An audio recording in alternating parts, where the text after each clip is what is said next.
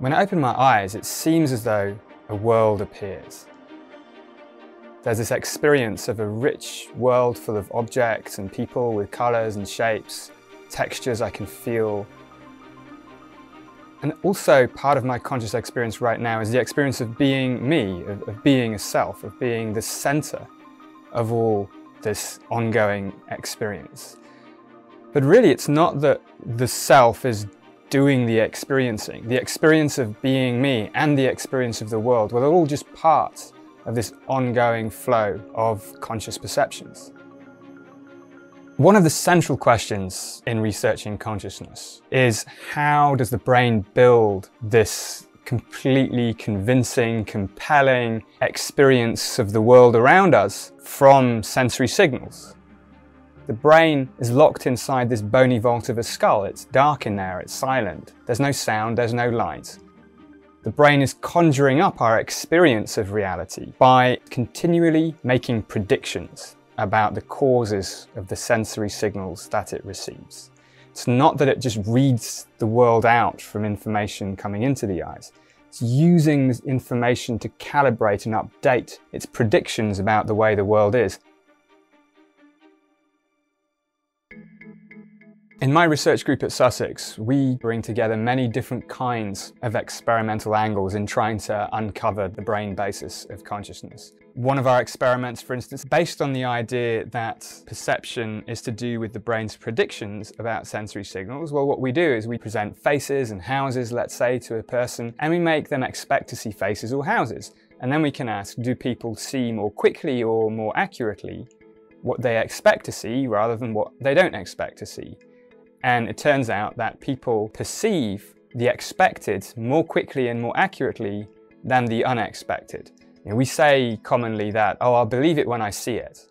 But it's really the other way around. I'll see it when I believe it. One of the biggest mysteries for centuries has been how consciousness happens. It's puzzled thinkers for probably thousands of years. How could any explanation in terms of mechanisms, however complicated, explain the redness of red or the sharp pain of jealousy?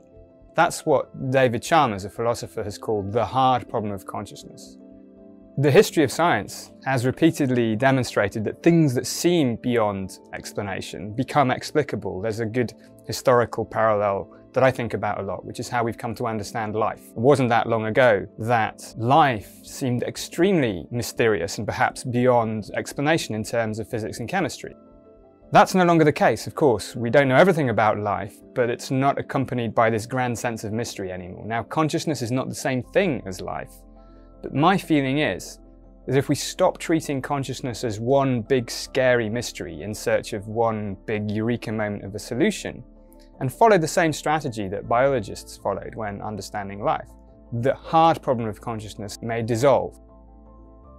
We have made a great deal of progress with the availability of brain imaging methods that allow us to look inside the living human brain. We've got a much better handle, for instance, on the neural fingerprints of conscious experiences. What happens in the brain when somebody's conscious, where it happens, why different kinds of brain activity go along with consciousness. So we know, for instance, that not all of the brain is involved in consciousness. For example, the cerebellum, which is this little brain hanging off the back of your head, actually has 3/4 of all the neurons in your brain, but does not seem to be involved in consciousness at all. One of the projects we've been working on in my group is to develop measures of brain dynamics that track, let's say, the difference between normal wakeful state, when you fall asleep, when you go under anesthesia, and when consciousness changes dramatically, such as in the psychedelic state. One of the measures we've developed is something called brain complexity. And it turns out that by measuring how many different patterns of activity there are in the brain, how diverse its activity is, that provides a good approximation, a good rough measure of how conscious you are. But we can really put a number to how conscious somebody is, and that's a really powerful and useful thing to be able to do. Consciousness is everything. Without consciousness, there's no world, there's no self, there's nothing at all. This is, for me, where the mystery of consciousness really comes home. It's not just a deep scientific mystery, it's a deeply personal mystery. It's a mystery that matters. And when I was a kid, I think like many kids, there's this moment where you wonder, where was I before I was born? And then, quite quickly, what happens when I die?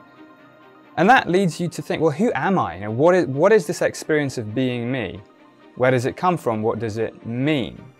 These are questions that arise at an early age, and I've just been lucky enough to hang on to them